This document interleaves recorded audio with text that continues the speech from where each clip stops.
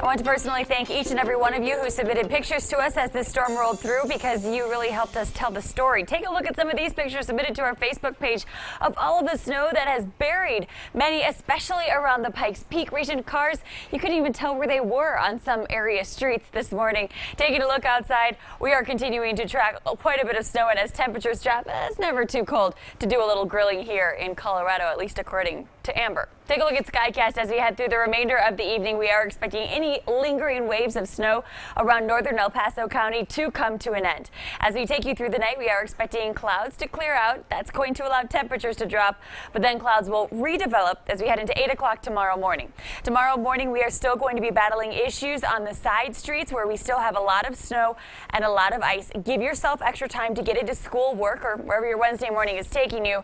The main roads, though, I-25, for example, just fine as we are taking you into tomorrow morning. We'll keep a bit of lingering snow up across the high country, and we expect it to stay for the most part in the mountains. You'll notice Skycast trying to suggest, though, that we may see a snowflake or two around Teller and western El Paso County. We'll have to keep an eye out for that, but it's looking as of right now that will be the exception rather than the rule. It is going to get cold tonight. We're dropping into the single digits for most, below zero tonight in Colorado Springs. One of those nights where you'll want to open the cabinet doors and let your faucets drip. 25 in Colorado Springs tonight, 30 in Pueblo with low 30s expected for the southeastern corner of the state. It is going to be a cold day, but at least we should see at least some sun help to melt the ice and snow that we have accumulated. Colorado Springs temperatures back in the 30s as we head into the end of the work week. A 20% chance for snow, though, late Thursday, early Friday as another wave heads through. But it doesn't look like this storm is going to bring much in the way of accumulation, so good news there. A much nicer weekend setting up for us. We're back at the 40s. In Pueblo, 30 tomorrow. We'll keep the 30s around through Friday. Just a 10% chance for a trace of snow at best. Mid to upper 40s Saturday, Sunday.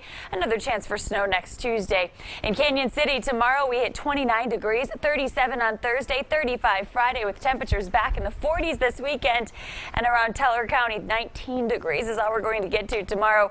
Another below zero night tomorrow night, 30s on Thursday. We'll spend the weekend in the 30s, and I tell you what, 30s and 40s have never sounded so good. Hopefully the sun will help clean up the roads around southern Colorado a bit as it returns. I'm getting a little nervous about Rob out there in California because he tried to tell us it's 40 degrees. That's why he's wearing that winter jacket. You know, poor We've Rob. got going into the negatives, and we just checked. It's 54 out there. Well, the sun is setting, though. The sun is setting. It's going to start cooling off a little bit.